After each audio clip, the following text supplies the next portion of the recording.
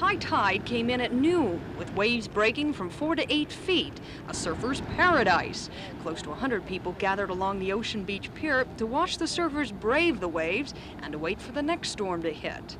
Parts of the Ocean Beach walkway are still closed off, though the barricades didn't seem to do much good. Part of the seawall caved in yesterday, and officials were concerned that the exposed sewage pipes underneath would rupture. But work crews spent the night shoring up the collapsed wall with broken blocks of cement. Officials now say the worry is over. The San Diego Harbor was relatively calm this afternoon, a change from the high winds last night. There was only one report of storm damage overnight here. Oscar Granados was the victim. He and his crew spent the afternoon cleaning up. For Granados, it was the double whammy. Not only is this boat a total loss, just 2 weeks ago he lost another boat in the storm. He didn't have any insurance on either of them. It just, the storms have been too much. They haven't been able to hold.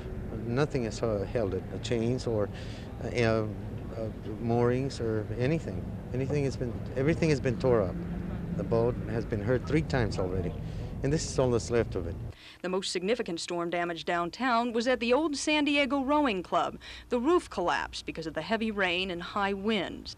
The abandoned building has struggled for survival for almost a year. Although it's been declared an historical site, many people wanted it torn down, and they may have gotten their wish. One member of the club says the collapsed roof could be the kiss of death for the rowing club. Paula Zahn, News 8, along the San Diego waterfront. The flooding at Del Mar near the racetrack was by far the worst in recent memory. Fed by continuous water spillover from the Lake Hodges Dam, the San Dieguito River backed up at its mouth and went over its banks. Floodwaters quickly covered the racetrack and fairgrounds, temporarily stranding more than 50 valuable horses. Southwest of the track, at least 30 people were evacuated from homes and condominiums. One condo complex had the corner of its foundation undermined.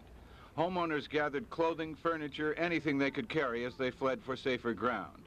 This is the worst I've ever seen it in 20 years. We've lost everything. The only thing we can save is our clothes. We have our grand piano, all the furniture, the beds are all underwater, and we're supposed to get 3 more feet tonight, and everything will be gone. It's just heartbroken. I don't know what we're going to do. We've nowhere to go. I don't know what we're going to do. I don't know if we're covered by insurance or what. I haven't gotten in touch with my insurance company yet, so I don't know where we're going to go from here.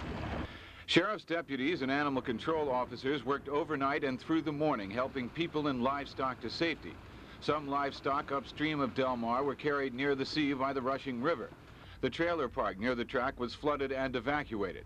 Water covered just about every bit of lowland in the San Dieguito River Valley.